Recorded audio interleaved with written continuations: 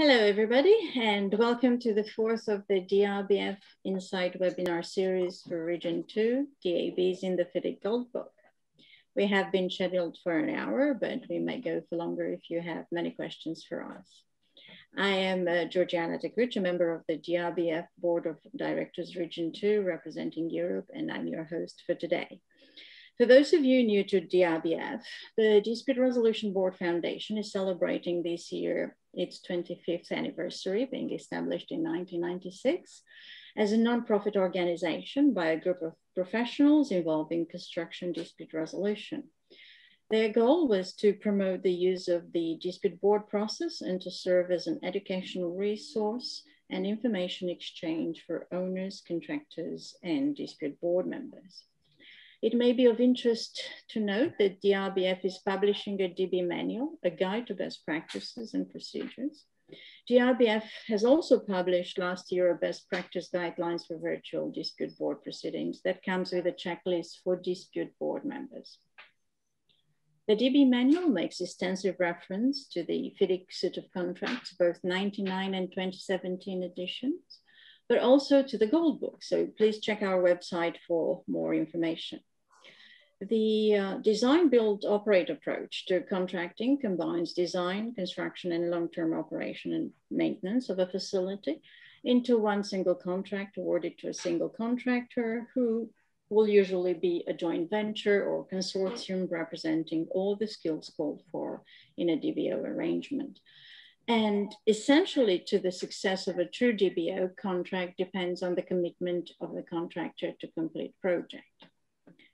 The format of a DBO arrangement can be based on either a greenfield scenario, a design, build, operate, or a brownfield scenario, operate, design, build. Either is quite common, and however, the contractual requirements and procedures are quite different. FIDIC has chosen to produce a document based on the DBO greenfield scenario with a guide containing guidelines on the changes necessary to cover a brownfield arrangement. It also chosen that the most useful period of time to consider was a 20-year of operation, again, giving guidelines if a shorter period was required. The dispute board manual will quote, state that the Gold Book features a standing DB during the design build period, which is replaced by a standing one-person DB for a 5-year term, a period renewable by agreement of the parties and the DB member, the so-called Operation Service, DAB.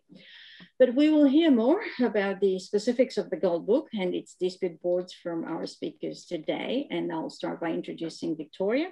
Victoria Tyson is a director of Corbett & Co. International Construction Lawyers Limited, a contentious construction lawyer with over 20 years experience in international construction law disputes. She acts for governments and ministries, international contractors, and consultants. She has particular expertise in complex international arbitration and specialist knowledge of the FIDIC forms of contract. Victoria is a fellow of the Chartered Institute of Arbitrators, is part of the executive group of the DRBF UK, and a member of the Chartered Institute of Building. She is a co-author of the FIDIC 2017, a practical legal guide. She writes practice notes for Lexis on FIDIC, and she has partnered with the Institution of Civil Engineers to update its e-learning courses and also contributes to other publications. Dr. Gert Sebastian Höck is a solicitor registered at the Berlin Bar, and for the past 30 years, he has been partner and senior partner of Dr. Höck, Stiegelmeier, and Callaghan, and has been working in Europe, the Middle East, Africa, and Asia. Author of several books and articles in French, English, and German on FIDIC contracts, and co-author of the book FIDIC for Practitioners, Dr. Höck is acting also as arbitrator, president list adjudicator from 2009, a mediator, court expert, and also a fully accredited FIDIC trainer. He was a friendly reviewer of the FIDIC Gold Book, the FIDIC updates, and the FIDIC subcontract form, and is acting as the legal advisor of FIDIC Task Group 9, Subcontract Design Build, and of the Task Group 11, Operate Design Build. He's a lecturer at Leuphana University in Germany and a director of the university program Certificate of Advanced Studies, International Contract Administration Engineer. He's also a member of the German and Japanese FIDIC Disputes Adjudication Assessment Panel and the DRBF country representative for Germany. Gerard Monaghan is the chartered engineer with some 30 years experience in the delivery of major construction projects in Ireland and internationally. Is a fellow at the Chartered Institute of Arbitrators, a CDR accredited mediator and a member of the Engineers Ireland Arbitration, Conciliation and Adjudication panels. He is an experienced ADR professional and is appointed regularly as arbitrator, adjudicator, mediator, and conciliator. Gerard is a member of the Ministers' Panels of Adjudicators established in accordance with the provisions of the Irish Construction Contracts Act 2013. Gerard is former chairman of the Chartered Institute of Arbitrators, the Irish branch, and is the DRBF country representative for Ireland. So welcome Victoria, Sebastian, and Gerard. And I would like to ask Sebastian to please start us walking us through the specific of the Gold Book and its dispute boards. And I will share my screen in a second.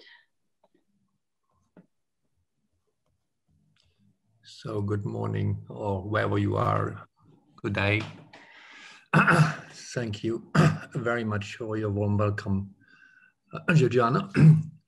And I am invited to start with some preliminary remarks regarding the use of FIDIC, the FIDIC Gold Book, and for which purpose it was made. Presumably it's good to have a small overview on the timeline, which you see here.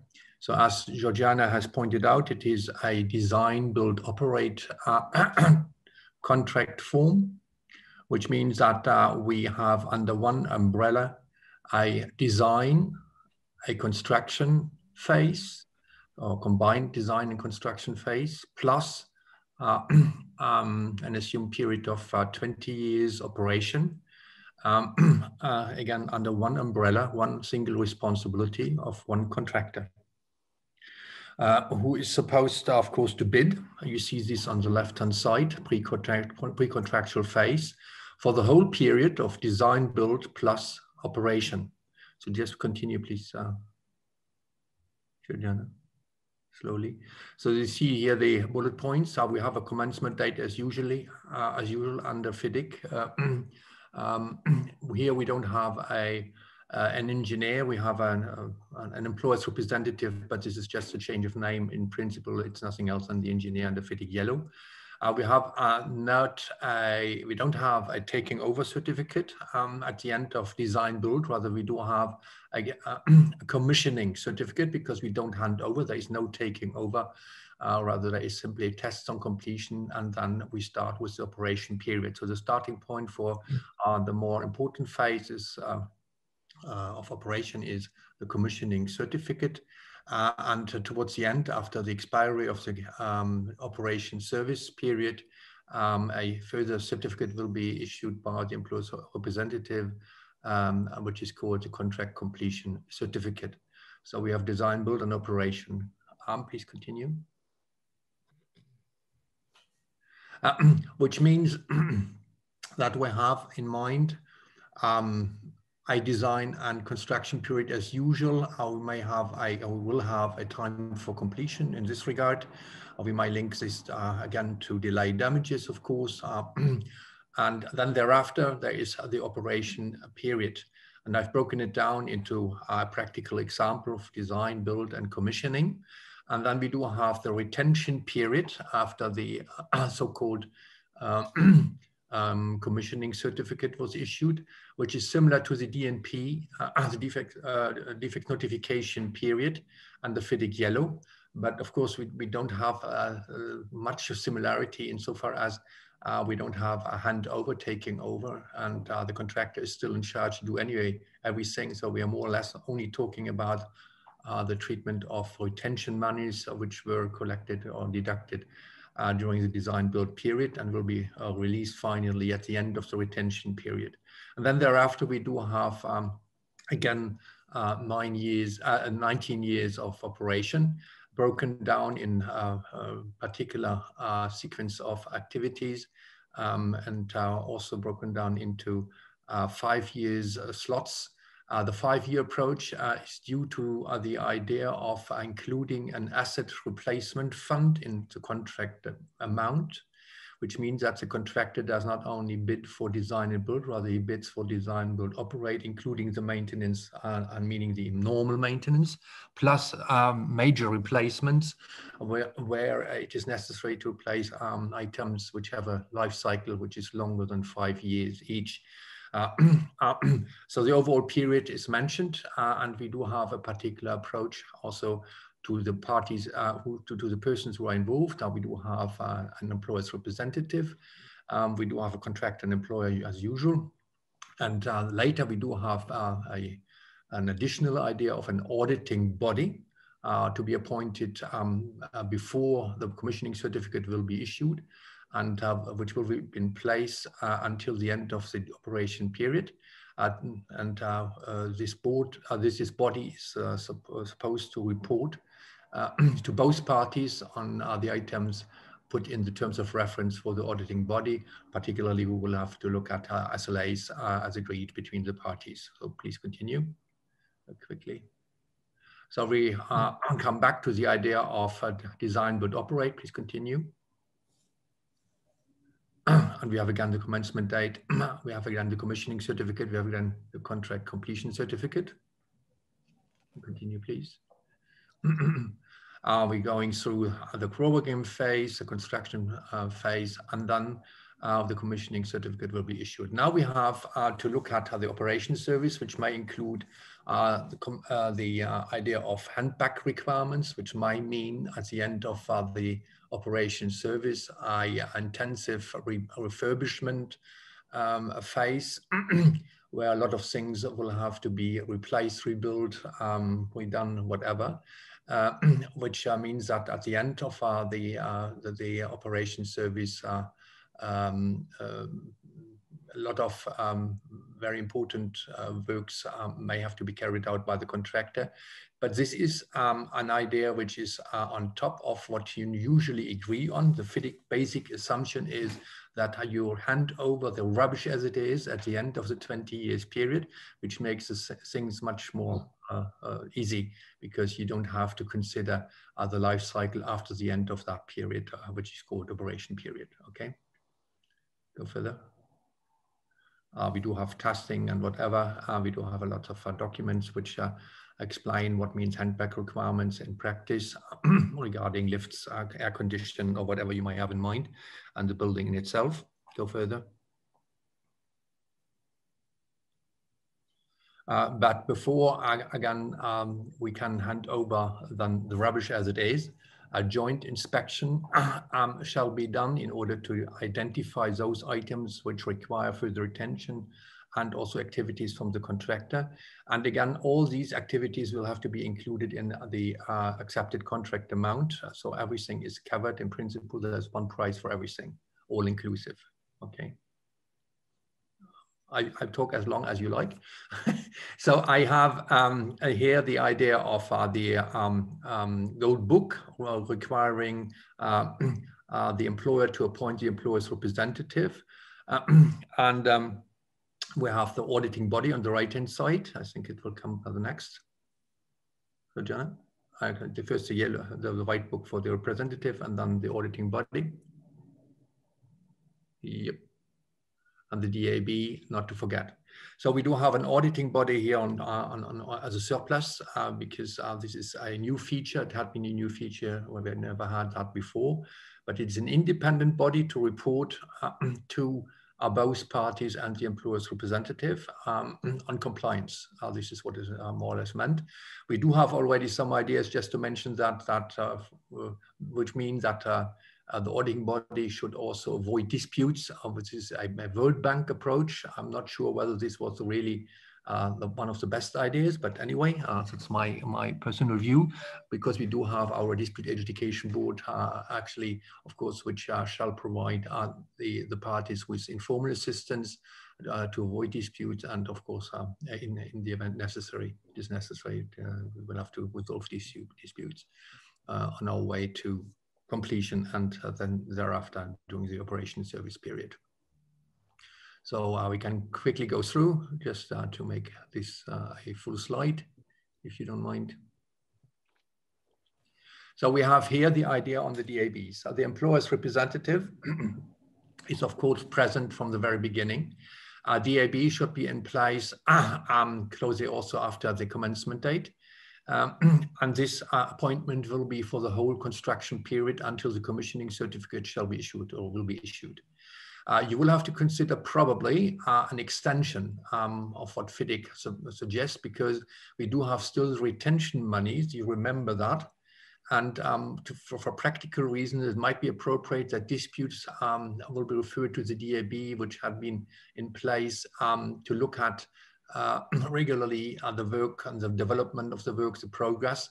And then, of course, it is much more easy for this board to look at defects, for instance, and disputes arising out of the defective work. FIDIC would say, well, this DAB will be discharged upon the issue of the commissioning certificate, and then a new DAB phase will start with a new DAB, a single member DAB for the overall period of operation, but divided in terms of 5 years each, which are possible to renew. Okay, go further.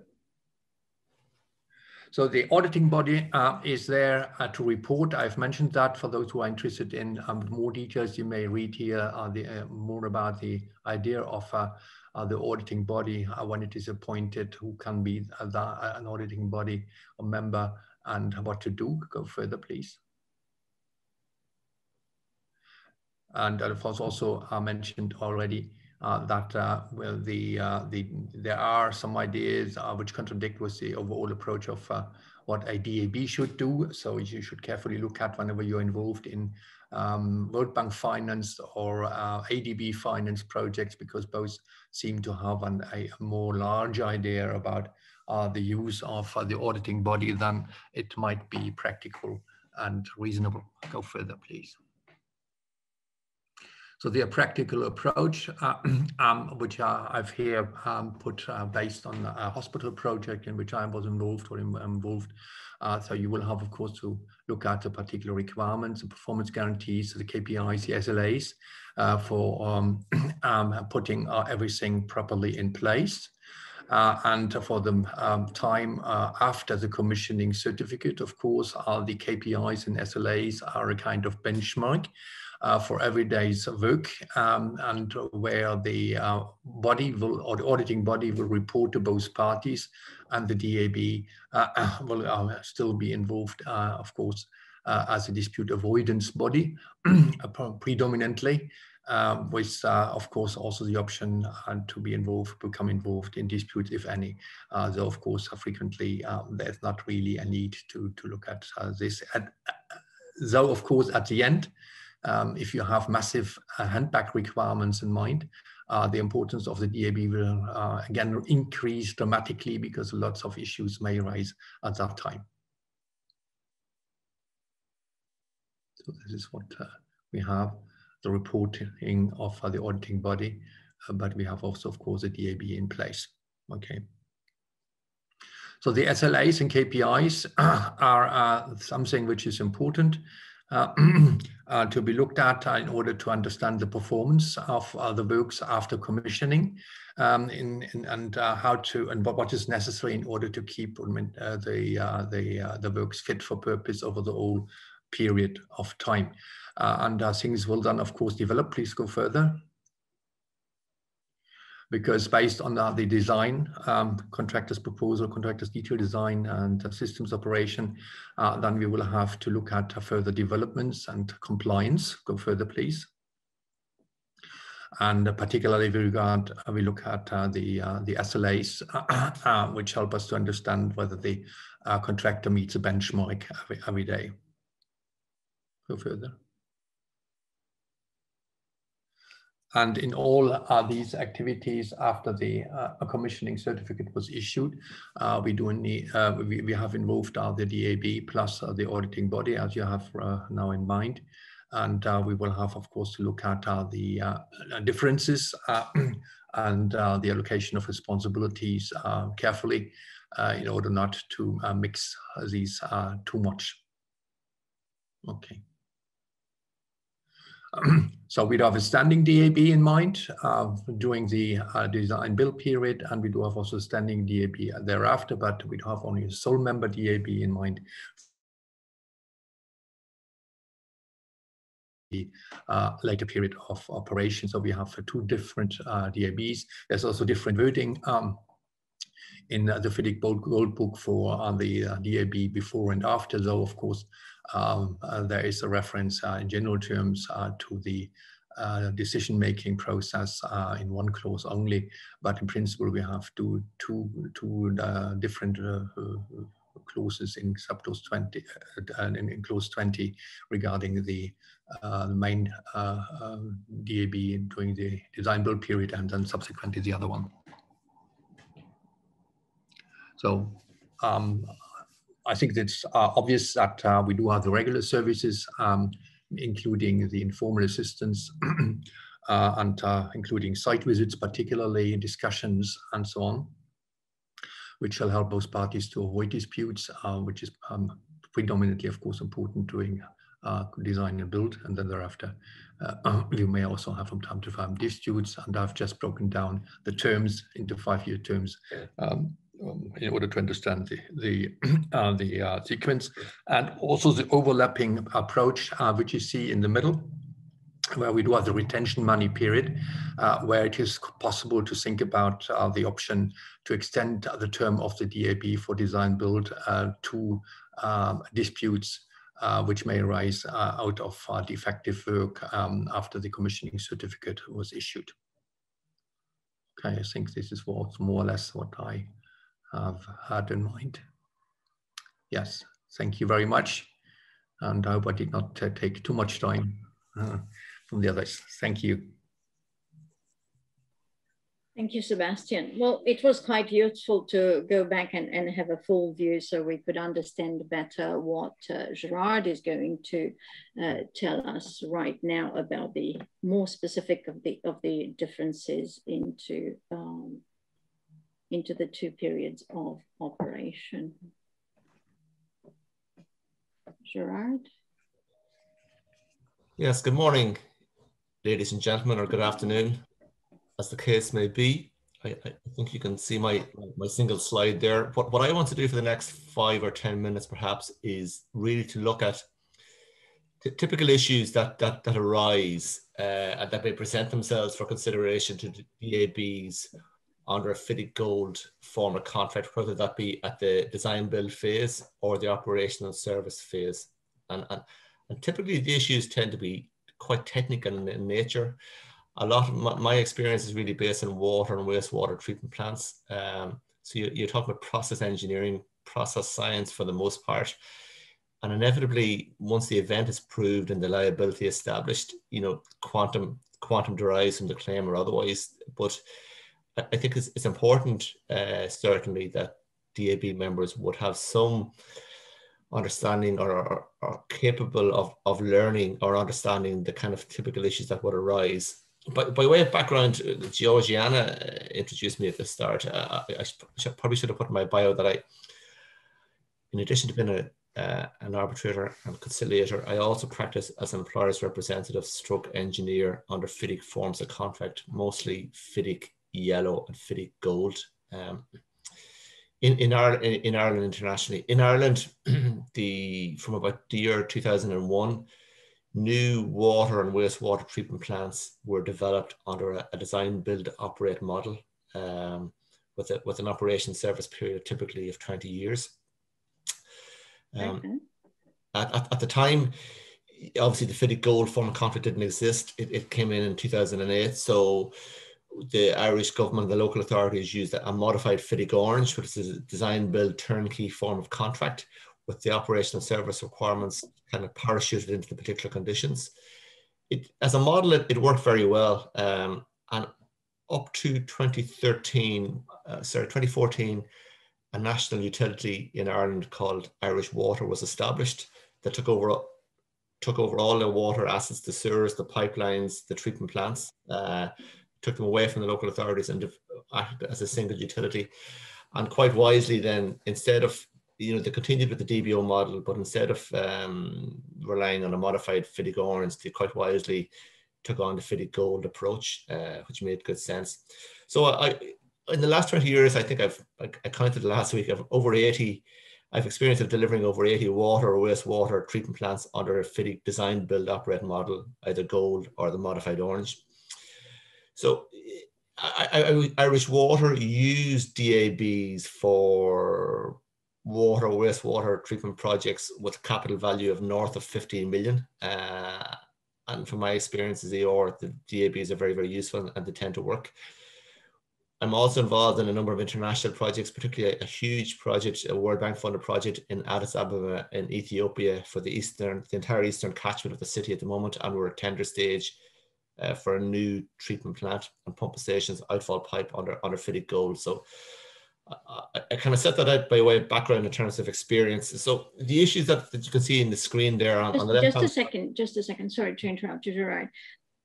That's a huge experience and the biggest I've ever had into the Gold Book.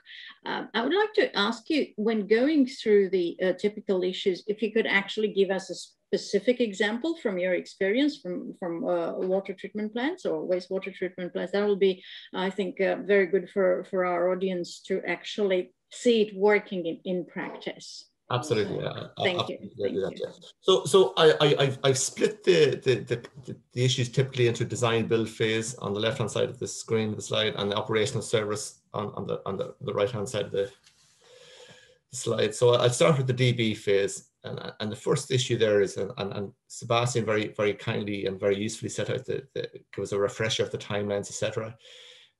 And these are issues that present themselves to the EOR, and if the EOR can't resolve them, or even if you can, they also present themselves for dispute avoidance to the DAB.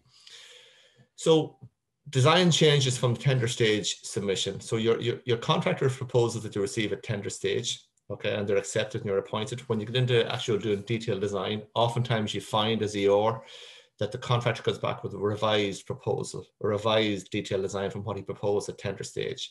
So by way of example, instead of a reinforced concrete clarifier settlement tank, he might propose a concrete cast in situ, or he may propose a different form of anaerobic digester for treating sludge than he proposed at tender stage. And of course, the EOR is left in the position where they need to determine is the asset that you're going to get of the same value? Should there be a saving? Should there not? And these issues need to be worked through. Likewise, the value engineering proposals, oftentimes contractors under subclause 13.2 will arrive with a proposal to change a type of pump, to offer a new manufacturer of your centrifuge for sludge dewatering from what they offered at tender stage. They might offer it's a lower spec piece of kit, but they could say it'll do the same job, the same performance levels, and you can get into a discussion on potential dispute as to what the value engineering savings are. Is it reduction of risk? Is it reduction of program? Or is it cost saving? Unforeseeable physical conditions. Those of us that are involved in construction projects will know this, whether it's FIDIC Gold or FIDIC Yellow, it's no difference. Subclause 412, it's ground conditions typically. There's nothing particularly different with the FIDIC Gold from what we might see under other forms of contracts. Subclause 9.4, delays caused by authorities. One particular example I have was working on a major wastewater treatment plant in Cork, in Cork City in the south of Ireland. There was a 4 kilometre outfall pipe from the treatment plant itself to the sea, to discharge point. The local authority there were responsible for arranging a road opening license to allow the outfall pipe to be laid in the carriageway. They were delayed with their paperwork, and the contractor was very significantly delayed. He couldn't commission his plant, etc. So there's a real issue there that needed to be dealt with, and the dispute board in that instance, worked very well in terms of avoiding the dispute. It is clear where the issues lay, where the responsibility lay, and we were able to avoid a dispute and come to a sensible commercial arrangement. Likewise, at testing, testing and commissioning, issues can arise vis-a-vis the water quality, the performance consent standards that you're trying to achieve, the kind of runtime, the factory acceptance tests that need to be carried out, the site acceptance tests of your pumps, of your clarifiers, of your centrifuges, and there's quite technical issues there related to the process that you need to understand. So Georgiana, that's just a flavour, and I'm very happy to answer questions to this in due course. That's just a flavour of some of the issues that I've seen arise at the design and build phase and can present themselves to the DAB. If I can just... For me, the most interesting ones were the fact that you were able to deal with certain aspects in a very short period of time and solve the issues very fast. We used traditionally in Romania, if you want, the yellow book, not the gold book, and when we had severe issues with one case of a water treatment plant that was using as source the Danube. And the fact that the tests passed, but sort of at the basic minimum requirements. And as soon as taking over took place, there was a huge problem with flocculation, and it couldn't be solved. They've tried everything for almost a couple of years. And I think if it would have been actually a gold book, then perhaps the contractor would have been more interested in solving the issue than it was. And again, with the delays caused by authorities, we had a case where I think Sebastian might remember marine discharge where the duck bill valves were suddenly not able to be purchased within EU, and that made them not eligible expenses for the project. It was a project financed by EU, co-financed by EU MDBs and national budget. And even if the amount was not a significant amount, the fact that they were not eligible anymore created so huge problems that the project was actually delayed for 2-3 years. And we talk about a small amount, $20,000 or 20,000 euros, that blocked a whole 90-something million project for 2-3 years. And there was no DAB in place, and again, was huge. So I believe that perhaps if it would have been a gold book, again, the contractor would have perhaps more interest and would have acted in a different way. And of course, a DAB would have been more than welcome. Absolutely. You make a number of very interesting points there. Duck bill valves can be difficult to procure at the best of times. The number of manufacturers are I've had numerous issues with those over the years. And they're, from a technical point of view, they're tricky to get to operate because you need to have the right head of pressure. I won't go down that road. So I feel your pain on that. But the most important thing I think you mentioned there, Georgiana, is the benefits of the gold book, where the contractor is there for 5 or preferably 20 years. He has a real interest in making sure that it works, making sure that the asset is robust and of good quality, and making sure that the test and completion pass. He's incentivized there, and it's the right form.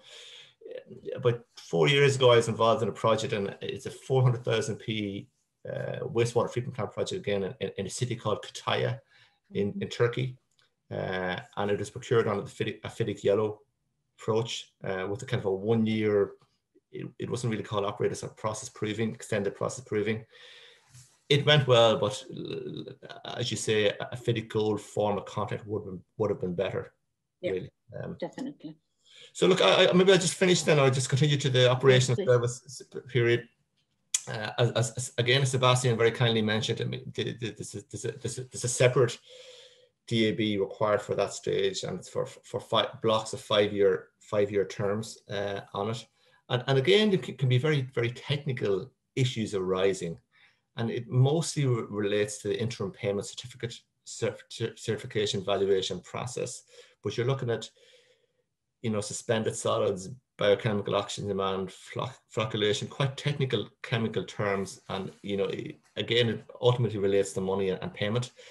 So a couple of typical ones that I've seen is the subclause 10.7, which is, you know, failure to reach production outputs, and that can be a contractor risk, or it can be an employer risk. And where it typically links to an employer risk is saying in the case of overloading or underloading of a wastewater treatment plant. And you know, I think we can all intuitively understand that if your plant is overloaded, your pumps and your mixers and your aerators and your air blowers are working longer and harder, and your fixed and variable charges may not cover that.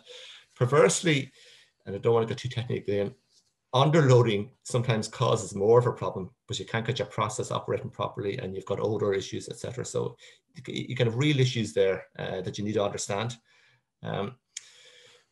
Typically, monthly valuations or quarterly valuations are done on a fixed and variable charge regime. So you have a fixed cost, which can, you know, price at tender stage of typically 75 to 80% of your costs, your monthly costs are fixed for just maintaining the asset. And then you'd have a variable element based on flow, based on BOD, based on water quality, based on suspended solids, methane, etc. So typical issues can arise there in terms of the meters cube of water in, kilograms BOD per day, etc. You need to understand those because they have a real financial impact in terms of the variable charge.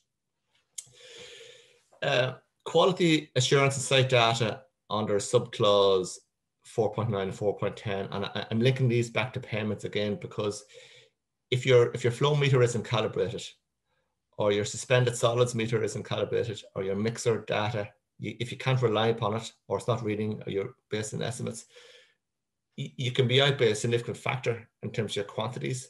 And again, that has a huge implication on your variable charging mechanism. And very many disputes can arise there if you're not sufficiently configured to deal with that and make sure that your data is calibrated. Asset replacement funds under subclause 14.18 and maintenance reserve funds under 14.19. And I think, again, Sebastian mentioned these in passing.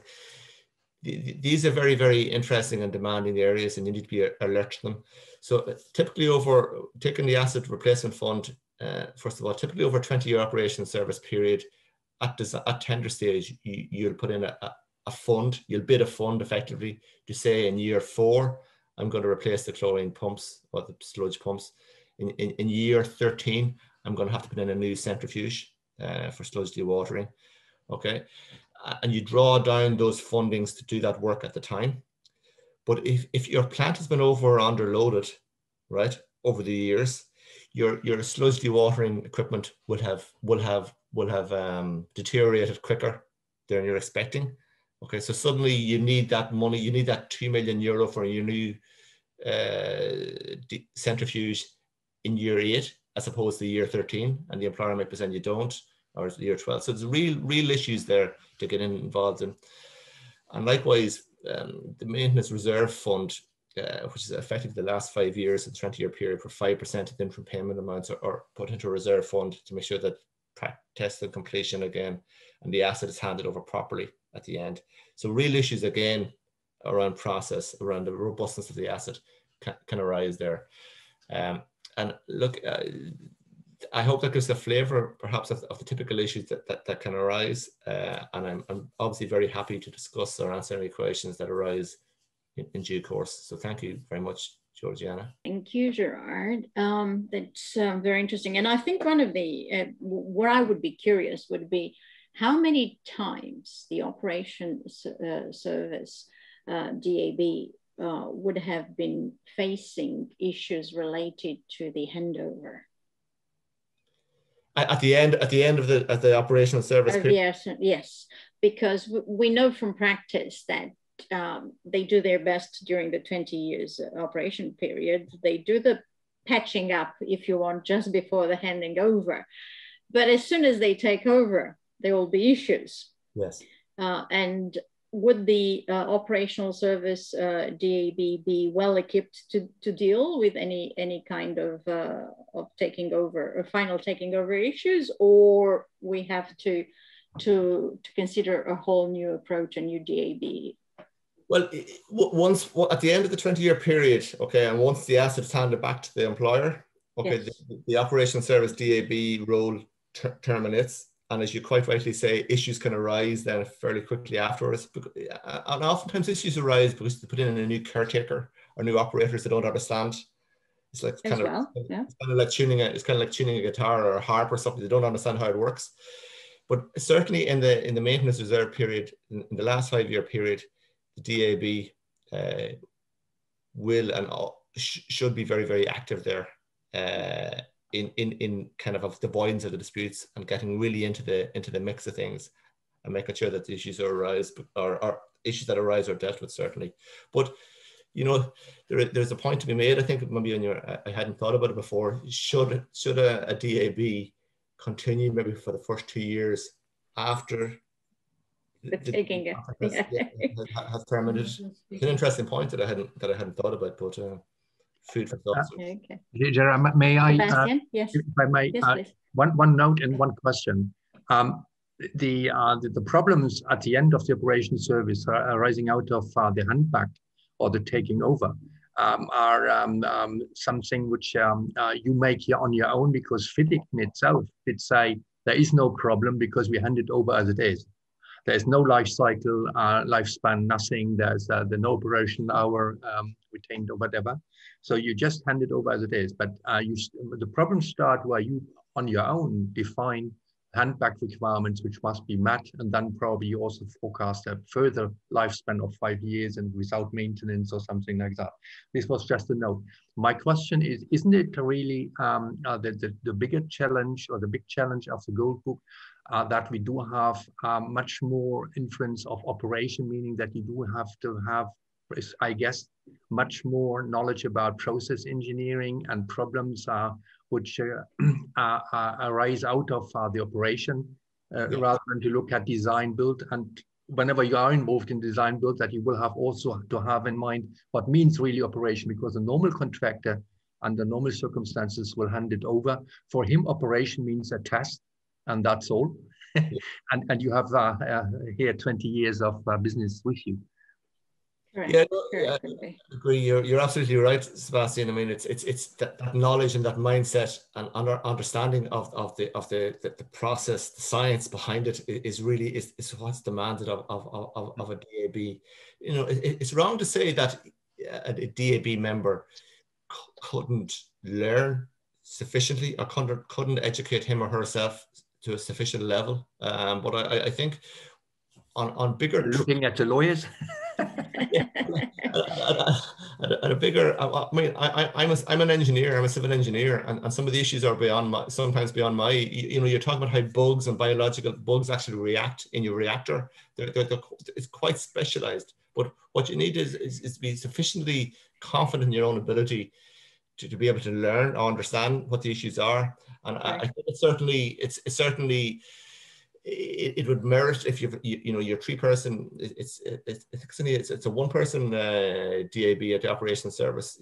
That person should really have some engineering or technical skills, or have the capability of learning them, I would suggest, Sebastian.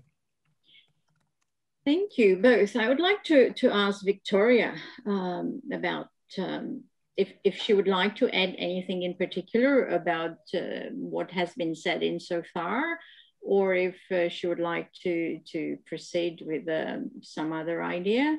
Up to you, Victoria, please. I will proceed with my part shortly, but like Jerry, I'm really interested in this idea of extending the dispute board for the design build period to deal with those defects. It's an interesting point.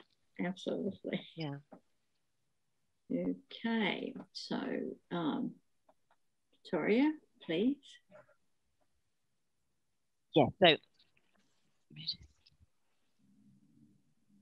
well, good morning from a very sunny London here today.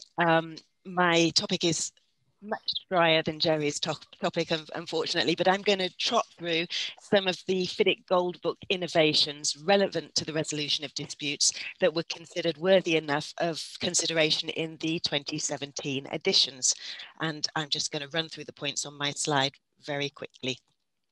So the Gold Book was the first to introduce the definition of the word dispute under both the FIDIC Gold Book and the 2017 editions. A dispute cannot proceed under clause 20 or under clause 21 unless it is a dispute as defined. It was also the first to include the definition of notice, and this definition has not changed in the FIDIC 2017 editions. In respect of a contractor's claim, the FIDIC Gold Book was the first to require the contractor to state that the notice was given under a specific subclause.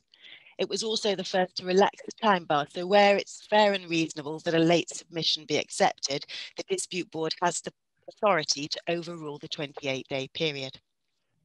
It was also the first to require the statement of the contractual or other legal basis of the claim within 42 days in the Gold Book or 84 days in the FIDIC 2017 editions. The FIDIC Gold Book was the first to introduce a notice of dissatisfaction with the determination, and the FIDIC 2017 editions have adapted this specific wording.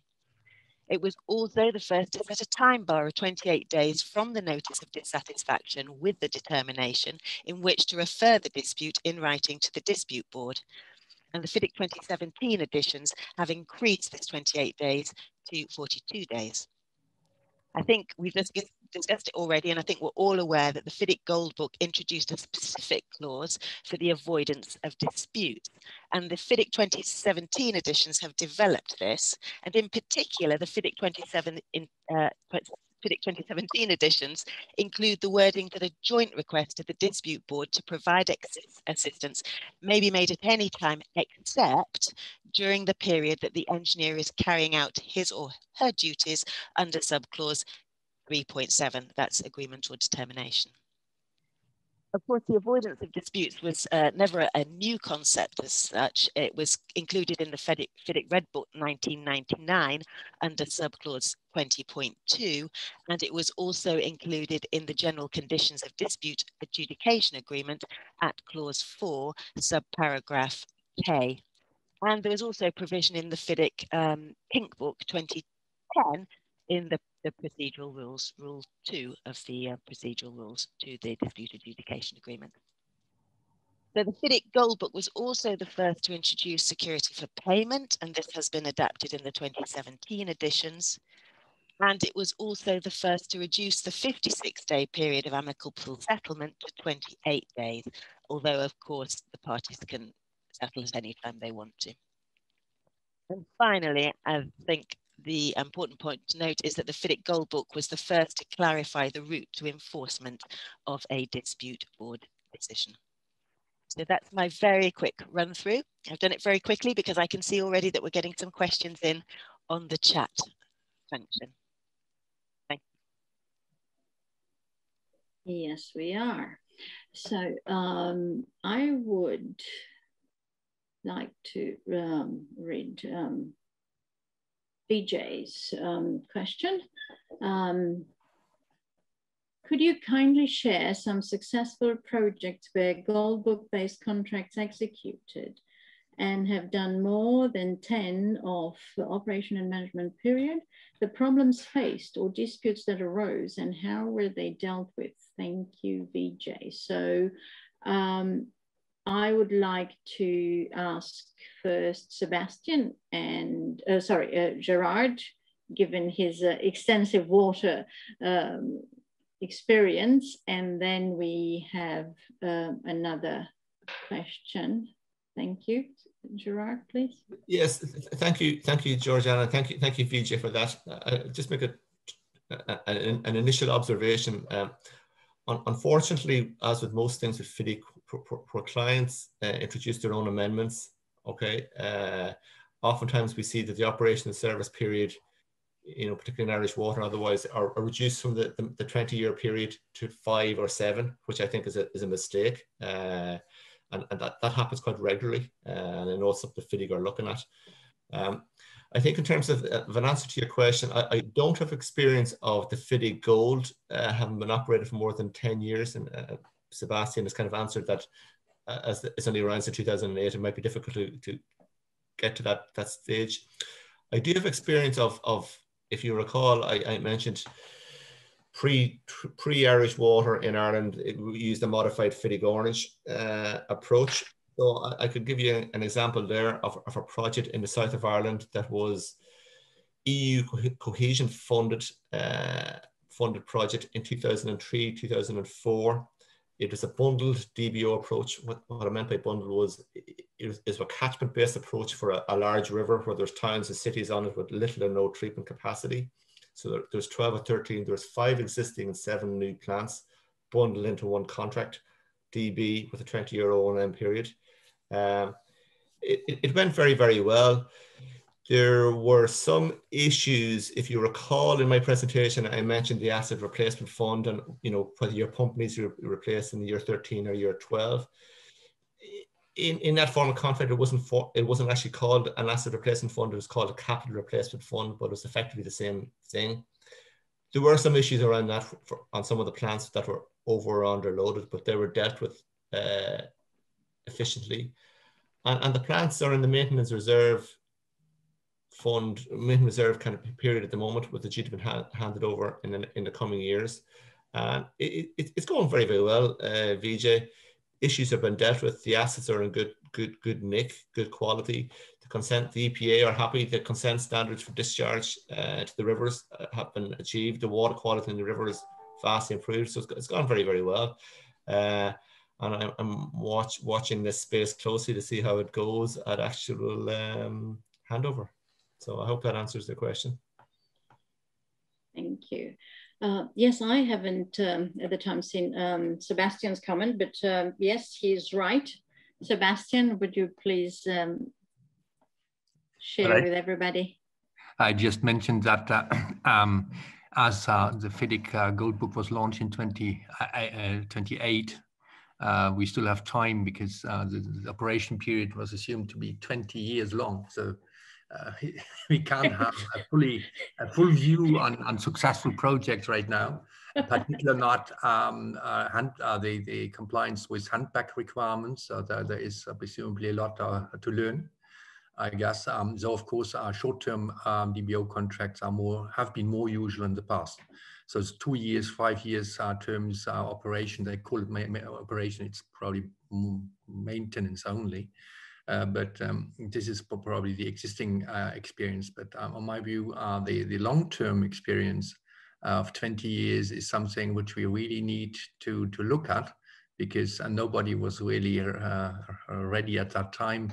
And we have had, from the FIDIC perspective, we have had a lot of opportunity to look at Irish engineers at the time, because it's more or less an Irish product at the time, because all the input came from Ireland.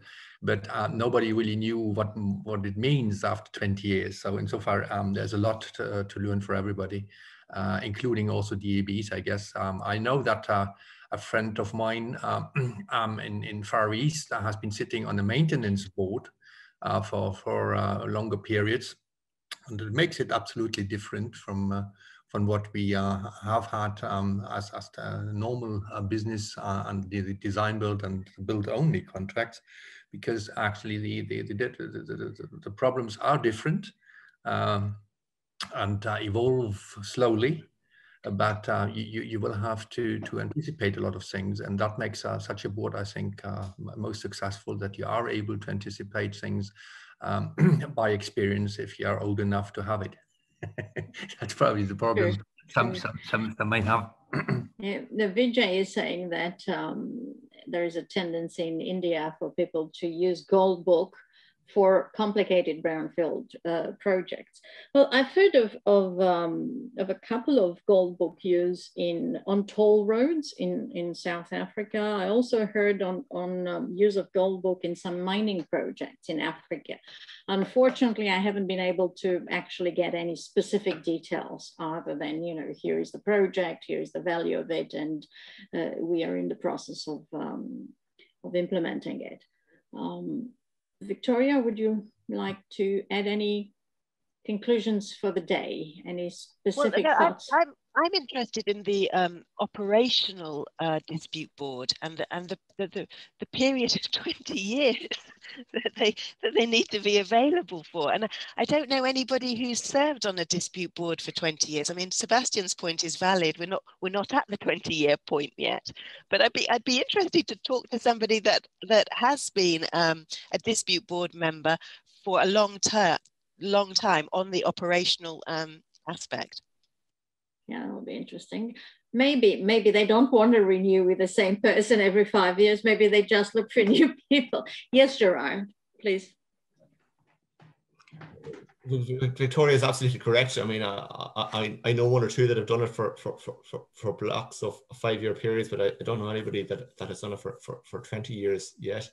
But I have a question, a comment for Victoria. I mean, her slides, her presentation is very interesting. One particular aspect that strikes me is around the avoidance of disputes, and I wonder would you have a comment on that, because it's 20.5 in FIDIC Gold, and if I don't know, maybe somebody keep me correct, it's a 20.1 in the 2017 FIDIC Yellow, the avoidance of disputes, and as we know, the DAB in the 2017 form has become the DAAB. So it seems to me that FIDIC Gold may have been a kind of the driver or the mindset to some degree towards the avoidance of dispute. And I wonder, Victoria, would you have a comment on that or thoughts on that? Yeah, I mean, the avoidance of disputes is absolutely key for dispute boards. I mean, that's where its main strength is, in my opinion. I think the Gold Book was certainly the first of the FIDIC editions to have a specifically dedicated clause that's called avoidance of disputes, but there were avoidance provisions in the Red Book 1999 beforehand, and in the Pink Book as well. But you had to look for them. But now it's really, in the Gold Book, it brought it forward into its own dedicated clause, and then in the 2017 editions, it's gone even further by calling the dispute board the Dispute Avoidance and Adjudication Board, just to make it very clear that this really valuable function the dispute boards have. So there is probably one comment appropriate, because the 2017 edition is more limitative regarding dispute avoidance activities of the DAB. Insofar as it says that the DAB should not interfere with the authority of the engineer under subclause 3.7 during that period of time. But this is not something which you find under the Gold Book. I think it was wise to do that. So we have had a rollback to some extent, unfortunately, and it could be wise to look at it again, because I think it was a very, very good idea to push it. But of course, it doesn't help you if you are not allowed to do it at all if the engineer is already involved. So that's, yeah, that's a problem. That clause raised a few questions already, and there's quite a lot of debate out there. Well, that seems to be all we had time for today. Thank you very much, Victoria, Sebastian, and Gerard. And thank you very much to all of you who have joined us for today. And we look forward to see you all again on 12th of August to our workshop, Dispute Boards in MDB's Fines Contracts, with Kitty Cohen and Cremona Cotovella. Thank you very much indeed, and see you next time. Thank you all. Thank you. Thank you. Bye-bye. Bye. Bye-bye.